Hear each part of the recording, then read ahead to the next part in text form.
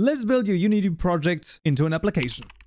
Alright, we find us back in Unity once more, and in this tutorial we're going to be looking at how you can actually build your Unity project into a game. And the way to do this is to go to File, Build Settings, and right here the most important thing is to add all of your scenes into this list. So usually you have nothing in here or just the sample scene, and what you want to do is you want to make sure that every scene that you are going to visit in your game is added right here, otherwise it's not going to work. And then of course you can decide on what platform to publish this to. If you've added the Android module, you can publish it to Android. Dedicated server is a little more complicated, but in this case, usually Windows, Mac, Linux is the thing to do over here. Now, in my case, I'm going to target the Windows platform, and you can then click the build over here. It's going to open the project folder. Let's just right click and make a new folder right here. I'm going to call this the builds, and you're just going to go in there, select that folder, and then it's going to, well, compile everything, get everything ready so that the build is going to be created.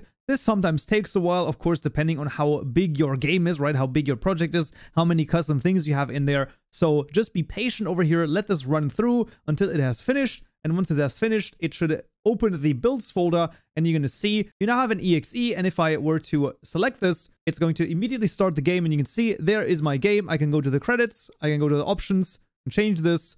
I can start the game.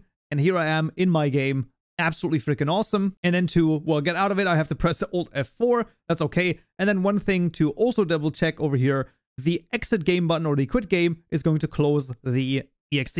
Absolutely freaking fantastic. And now you can take this and share it with your friends, for example, or all sorts of other things. And that is one big thing. Now there are a ton of customization options under the player settings. If you click on this, you can see you can change the company name, you can change the product version, you can even add some different icons over here. You can override the icons for specific presets. There are a bunch of things that you can basically change over here. Usually in the very beginning, you can almost keep everything at default. Once you're advanced enough to actually start thinking about publishing a game, then you can think about the player settings. And if this is something that interests you, I might talk about that in a future tutorial as well. But that is basically the idea of how you can build your game. Now we've built the game. How about we make the start menu look pretty good? You can take a look at that in this video right here. Hope to see you there. So yeah.